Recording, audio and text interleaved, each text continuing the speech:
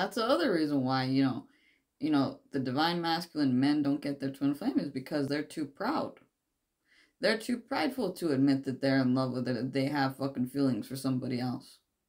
Yet, what I do is I see you men actually watching chick flicks and other fairy tales and other things that are on your phone or on your TV. I see you doing that. Prideful my motherfucking ass. I know what you fucking men do in your alone time.